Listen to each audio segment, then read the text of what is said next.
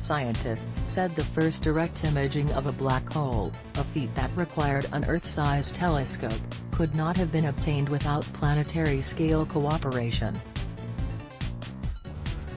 The eagerly anticipated image, which captured headlines around the world, shows the event horizon, the point at which nothing can escape, including light, around a black hole at the center of the Virgo galaxy, 55 million light-years away. The cosmic giant has about 6 billion times the mass of our Sun and the diameter of our solar system.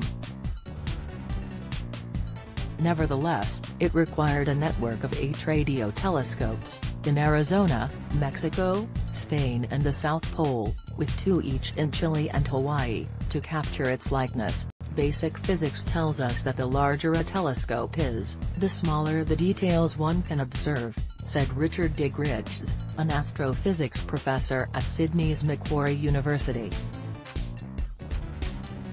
With a truly Earth-sized telescope, the Event Horizon Telescope team took the ultimate picture. This could only have been achieved by collaborating internationally, by putting science on a pedestal irrespective of political, religious or other controversies. Once again, this team has proven that science diplomacy is a viable means of bringing people together to work on common goals while overcoming numerous challenges against almost insurmountable odds. Astrophysicists hailed the image's release as another pivotal moment for their discipline, following the detection of gravitational waves in 2015, and a further demonstration of Albert Einstein's theory of general relativity. While we know black holes exist thanks to hearing their collision through gravitational waves, seeing is believing, said Swinburne University of Technology astronomer Alan Duffy.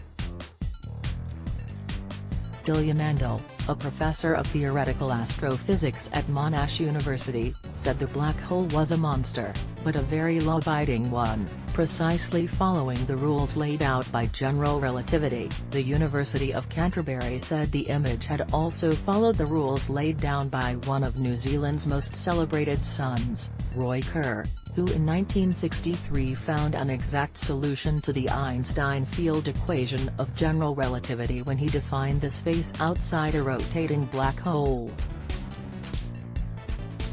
The EHT photo is just the beginning of a new phase in the understanding of our universe, Professor Kerr said. The visual evidence will continue to get more and more sophisticated. Scientists also highlighted the technical precision required to capture and analyze the data. The EHT team used radio telescopes thousands of kilometers apart and lined up the signals they received to around a millionth of a second, said Swinburne astrophysicist Adam Deller, who developed instrumentation used in the data analysis. If your digital camera were this good, you could take a photo of a person hundreds of kilometers away and make out individual strands of hair on their head. John Ross at timeshireeducation.com